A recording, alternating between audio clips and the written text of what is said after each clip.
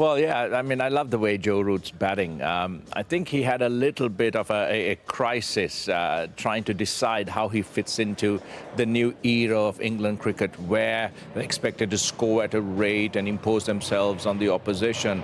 And I think right now the way Joe Root is batting is exactly how he should always bat.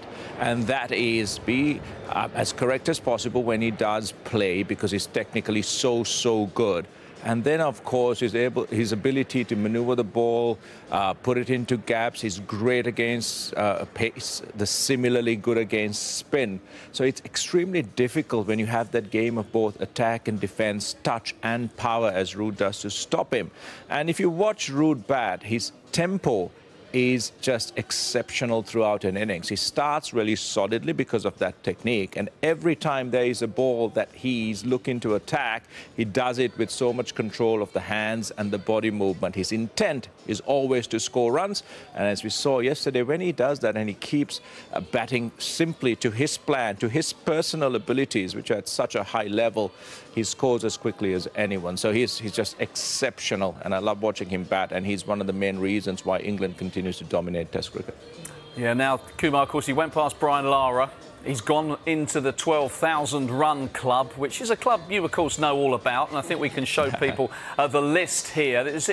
You're in pretty good company. There's some fantastic names on there. I noticed the highest average on there belongs to some bloke called Sangakkara.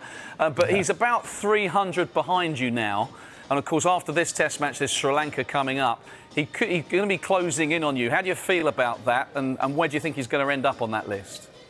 Well, I think he's going to pass me at a canter, definitely in the next series. And I think when you look at Joe Root's impact on the English game and on the global game, he's definitely right up there, well beyond most of the people still on that list. And I think if he continues to play, depending on what his ambition is, his hunger to really perform, and whether he enjoys it, he has a really good chance of overtaking almost every person on that list, which includes, in my view, Sachin Tendulkar. England play a good amount of Test matches a year. Tendulkar right up there on 200, and that's not too difficult for Joe Root to achieve.